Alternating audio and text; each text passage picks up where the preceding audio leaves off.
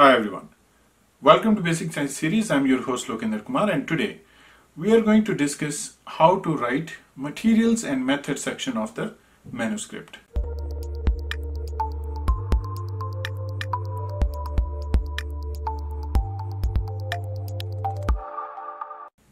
So today I'm going to discuss the specific part, that is materials and methods section. Although I made videos on how to write title of a manuscript, how to write abstract, introduction of the manuscript, I have explained all those components by giving examples of my own research article. Before we discuss the topic, I want to request that if you are new to the channel, please do subscribe to the channel, and if you like the video, then press the like button. You can also support me on patreon.com. I'll post the link of my Patreon website in the description box.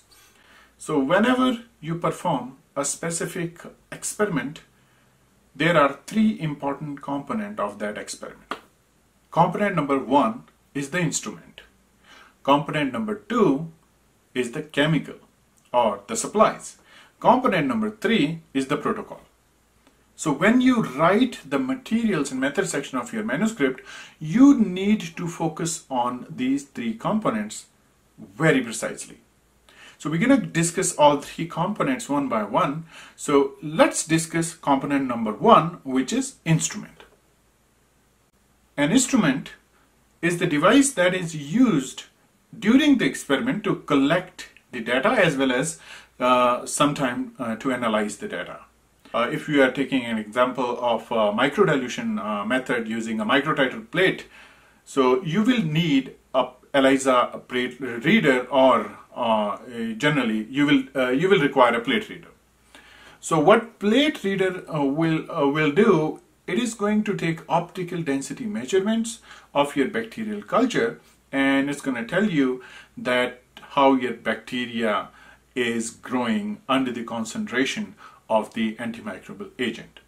So if you're using a plate reader, so in this case you might be using a specific plate reader from a specific company.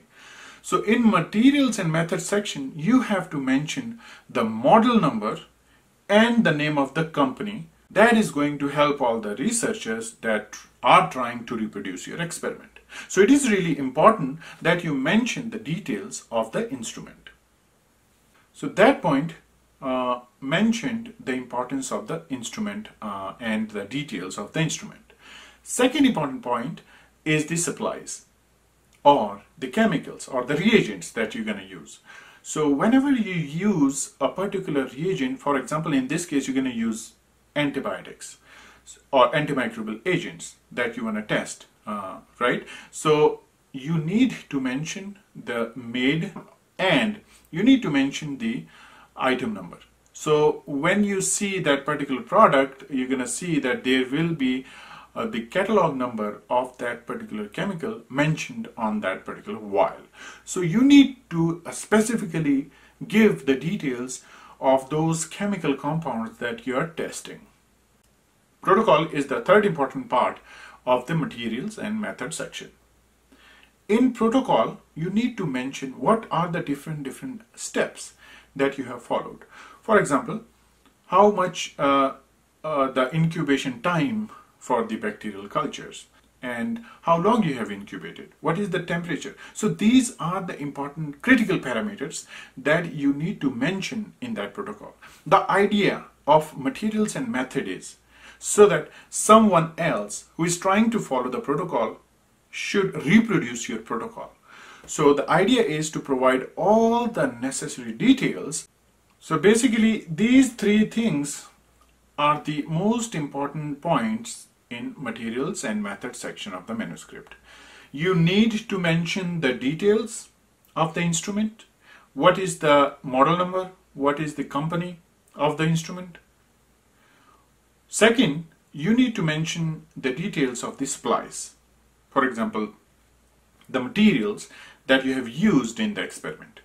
It can be a chemical, it can be a solvent, it can be a compound that you have used in the experiment. Third important part is the protocol, that how you have followed your experiment and how you have achieved those results.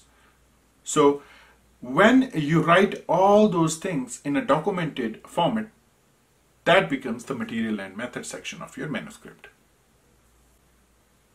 Alright, so that was the basic information that you can use to write the materials and method section of your manuscript.